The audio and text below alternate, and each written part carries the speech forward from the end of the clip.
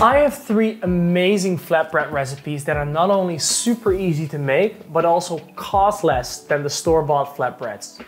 2 recipes can be made in a few minutes, and the best part is that they are much more delicious than the processed flatbreads that you find in the store. Believe me, you wish you had known these recipes earlier. And remember, all are made with very few ingredients, no oven or yeast is needed as well. In this series, I will share my few favorite wraps that are quick, easy, cheap, and of course, next level flavor. And when you're at a party and there is a need for a flatbread, some kind of, dips that are on the table, now you can be the hero by just whipping up some flatbread within a few minutes. So I will show you 3 levels of flatbread. But first, a bonus recipe I want to share with you. That is the fastest flatbread that you can make. So if you don't have time to watch the whole video, that's fine, because you need a flatbread right now. I understand your friends are waiting. So here is my 5-minute emergency flatbread.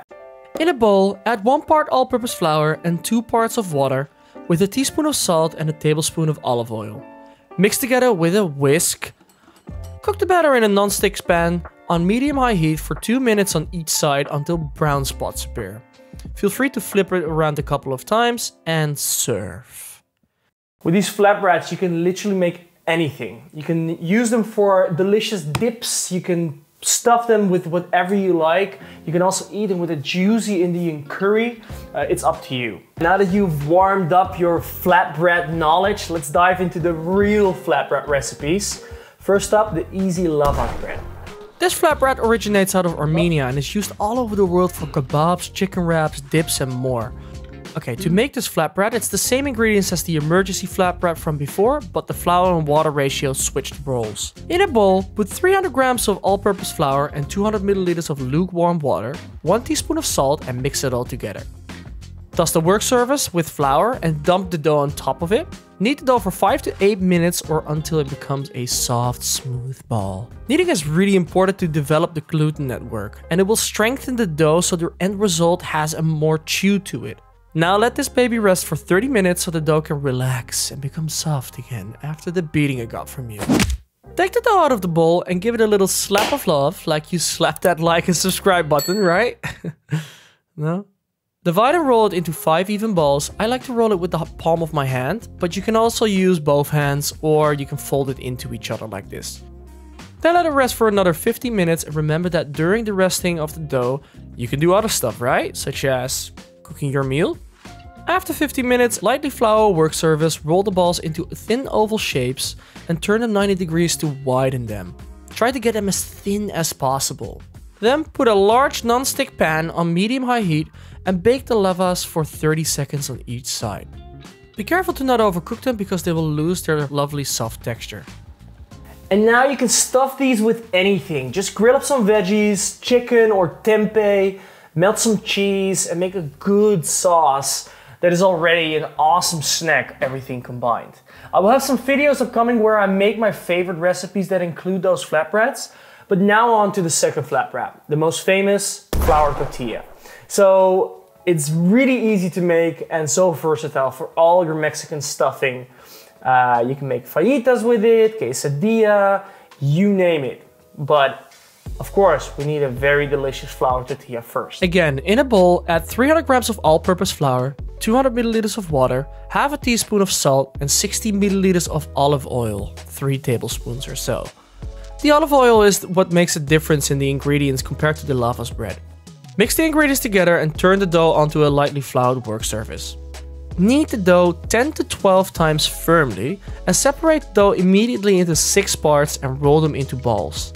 Then let it rest covered with a damp kitchen towel for 5 minutes. After 5 minutes, roll each ball using a rolling pin into thin circles, a bit larger than the size of your hand. Put a non-stick pan over medium-high heat, add some oil, and cook each tortilla for 1 minute per side. You will start to see slight brown spots, and that's when you know they're ready. Now go and enjoy this tortilla with whatever you want on it. You are welcome.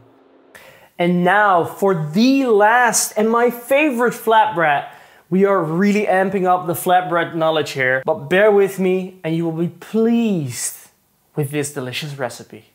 I'm of course talking about the paratha. Paratha is an Indian flatbread that is a great mix between a croissant and a tortilla. So it's crunchy, it's very flavorful, it holds together your ingredients very nicely in a wrap, but it's also amazing with Indian curries or any other curry that you want to eat with it.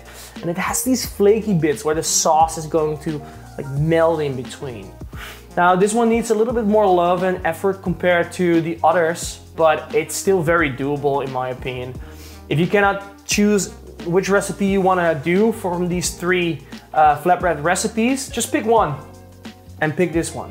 Come on, you know you gotta try this one. Okay, so for the paratha, add 300 grams of all-purpose flour, 180 milliliters of water, 6 grams or 1 teaspoon of salt, and 1 tablespoon or 18 milliliters of olive oil to a bowl and mix the ingredients together. Knead the dough for 5 minutes or until softened and becoming a smooth, lovely ball. And then cover the bowl and let it rest for 15 minutes. On the side in the container, melt a nub of butter or 36 grams of butter and set it aside. You will need this later. Once the dough is rested, divide the dough into 6 pieces and roll them into balls and let them rest under a damp towel for another 15 minutes. Dust the work surface with flour and roll each paratha ball into circular shapes and make them as thin as possible. Now, the different technique to all the other recipes that makes this flatbread so special. This is where it gets its epic croissant texture. Spread melted butter onto the circular dough, pinch the dough with one hand together, and with the other hand, let it flow gently through the other hand to create ripples, like a rippled long snake. Then roll it up like a cinnamon bun and tuck the end under the dough. There are other methods you can apply, but it's important that you get as many small layers of dough as possible because this gives the lovely, crusty, crispy bits that a croissant-like texture has. Do that for all your other balls and let them rest for another 15 minutes. After 15 minutes, add some flour to your rolling pin. You could, if you want, add some more butter to the dough. Then roll them out to be a nice, large round circle, but make sure they are at least still half a centimeter thick so that you don't roll them too thin. Put a non-stick pan on medium-high heat and add some butter to the pan. Cook the paratha for 4 minutes per side or until it's nicely crispy golden brown. These were some of the easiest flatbreads that I could think of to get you off that store-bought stuff and to get you start making your own delicious flatbread.